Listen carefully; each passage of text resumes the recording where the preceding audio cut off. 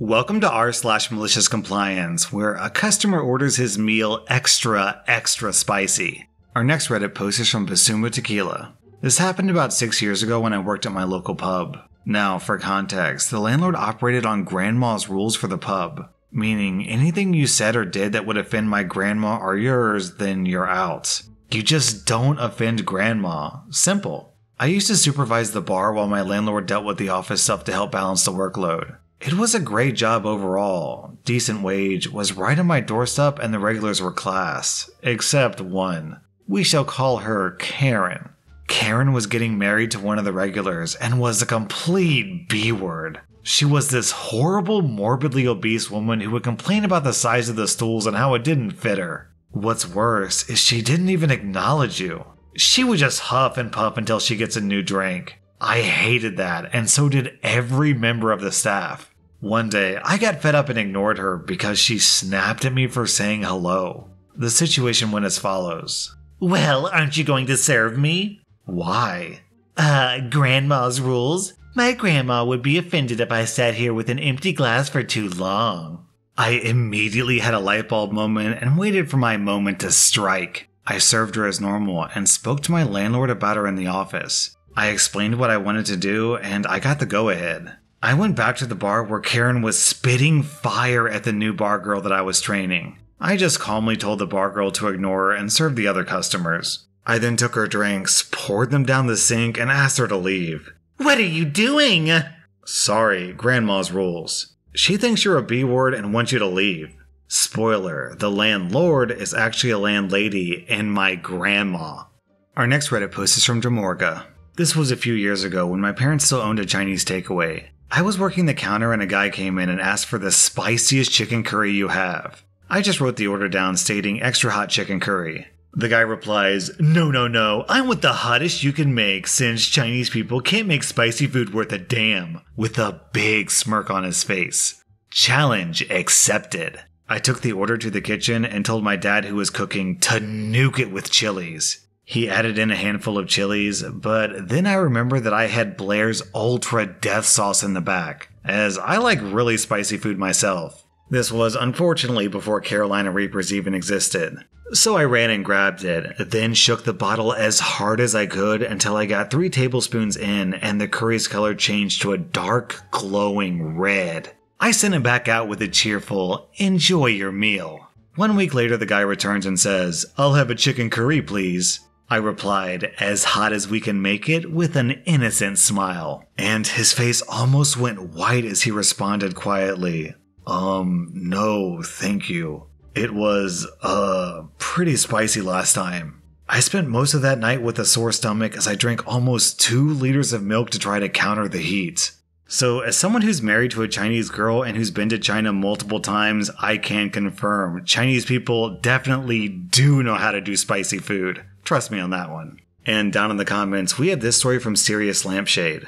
Many years ago, my partner was working a pizza chain that shall remain nameless. In those days, the drivers did just about everything. In between deliveries, they did prep, made orders, and sometimes even served the front counter. One quiet night, my partner is swapping between prep and front counter as needed, when a guy who was so drunk you could smell him before he opened the door came in. He started placing his order with the girl on the front counter. I want the hottest, spiciest pizza you can make. That would be our jalapeno hot and spicy? No, that's for wusses. I want one that's actually spicy. This went on for some time before my partner ran out of patience. You want the ultimate spiciest pizza? No problem. It'll take about 20 minutes to cook. With a look of triumph to the cashier, the super drunk guy stumbled out of the shop promising to return in 20 minutes. Now, being in the middle of doing prep meant cleaning out the benches. One such job involved restocking all of the ingredients, one of which was the jalapenos. At the base of the counter, a liquid collected.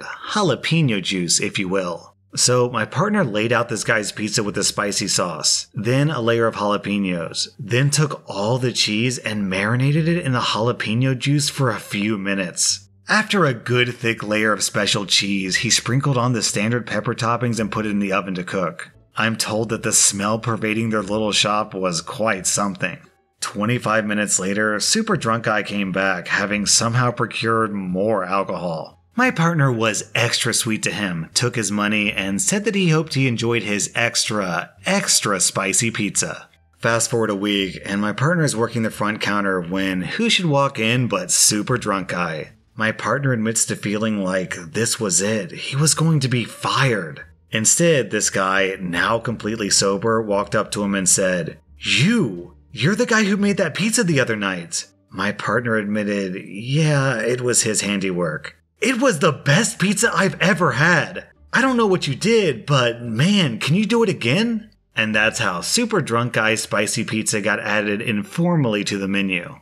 Our next Reddit post is from Jimmy Effahem. This happened about 9 years ago at one of my first jobs. I was working in sales over the phone, and they had this odd policy of docking your pay 15 minutes if you were even 2 minutes late.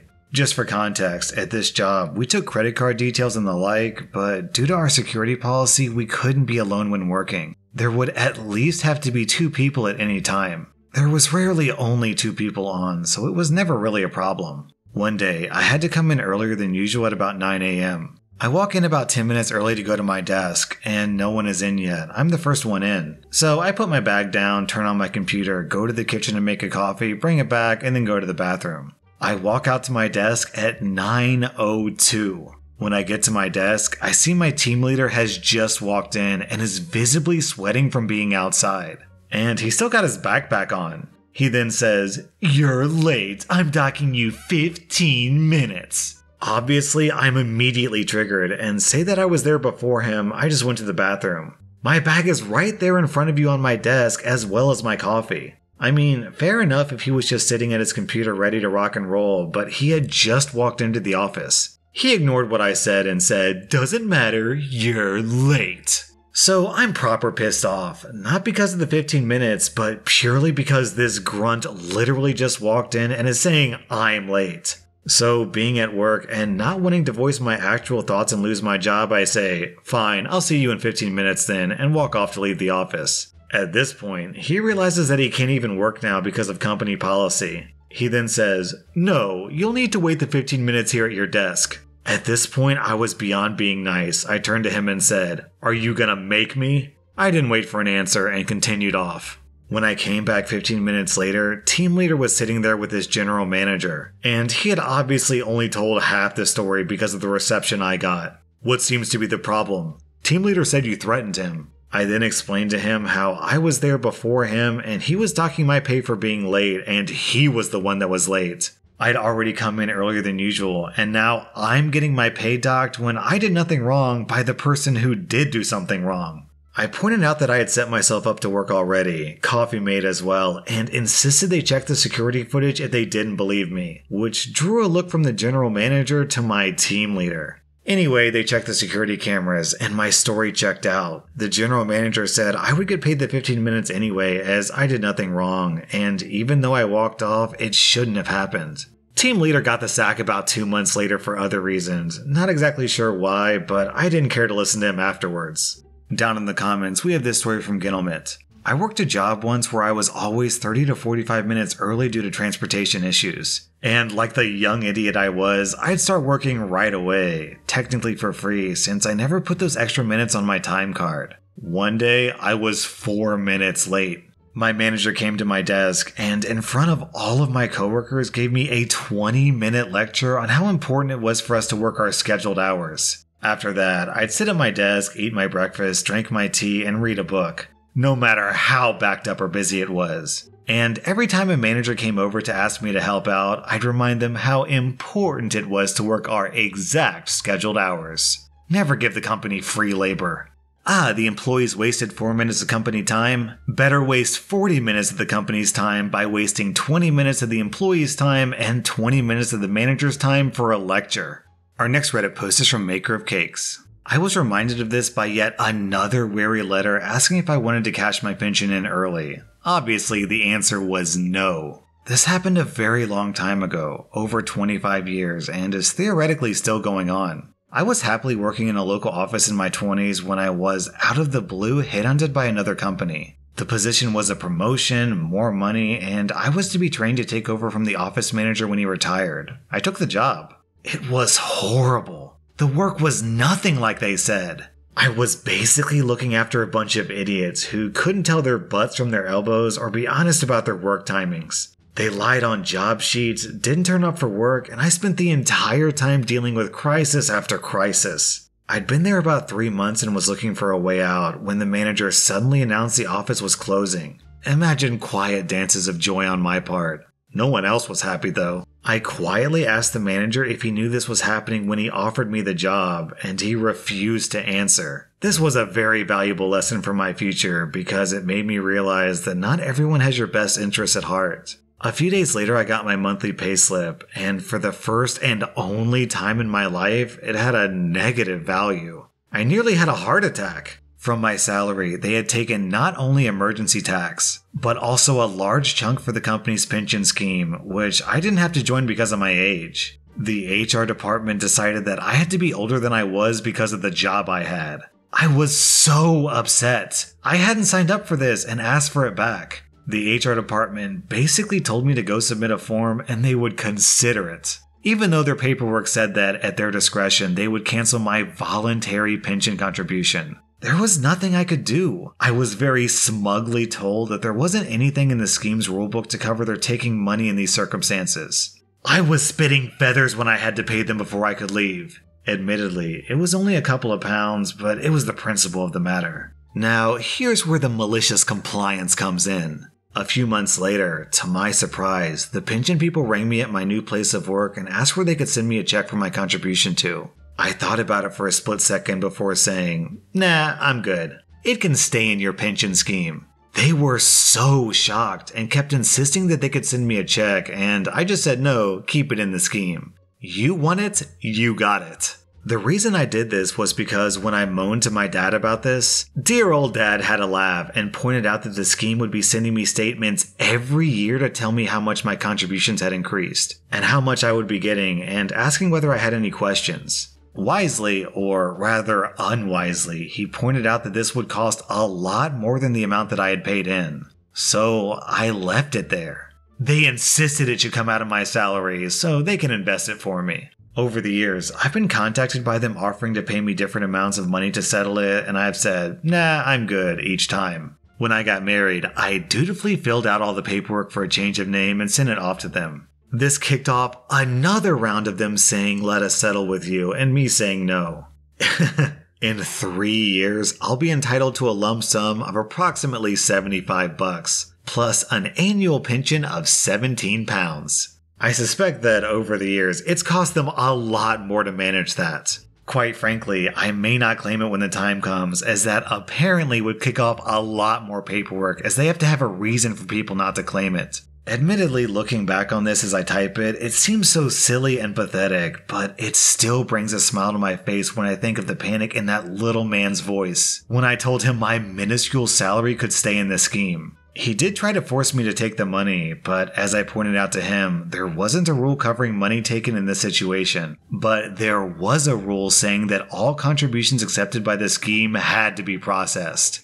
Our next Reddit post is from Mugu. I got accepted into college and had to quit my job of 2 years. I submitted my resignation papers and had 2 months of notice period left. I had informed my manager and team, but I didn't account for Mr. S, who was technically on my team, but worked from the client offices overseas, so I don't get to see him ever. Background on Mr. S. He was hired as a mediator between the client and us, but had years of technical experience, so he often helped us out with technical work. But he was always a snob about it. He made sure to CC every possible manager in every email to show that he was doing a lot more than his role was required to do. Everyone hated how commanding and rude he was. Most meetings with him was just the entire team listening to him complain and moan for 20 minutes. He had no boundaries and would call up at odd hours of the night just to prove a point. He would promise clients certain results with unreasonable timelines without consulting the team, leading to late delivery and terrible client ratings.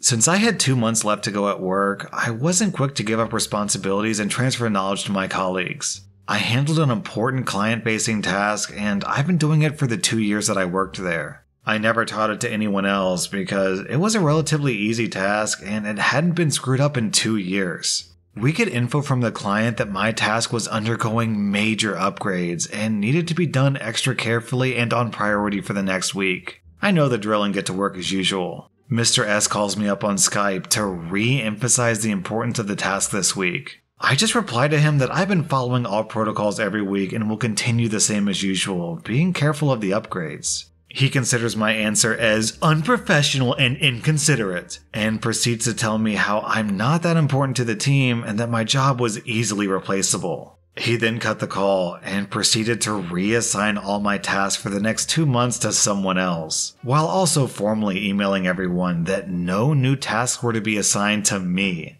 There I sat, maliciously complying, watching my teammates struggle to run my task, unable to help. I sat around doing nothing for the last 2 months of my job. Luckily, I was working from home, so that meant 2 months of paid leave. Down in the comments, Midflink says, "You could send him a thank you message for the 2 months of paid time off. How did you know I'm starting college this fall and put in 2 months notice to our boss? Thank you for the paid time off present." And then OP replies, "He still hates me." The last time he came up to me for help was glorious because I could hear the defeat in his voice. I was the only one who knew how to do the task, and he had to cave in and ask me. That was r/Maliciouscompliance, and if you like this content, then check out my podcast where I publish the exact same episodes. Also, be sure to hit that subscribe button because I put out new Reddit videos every single day.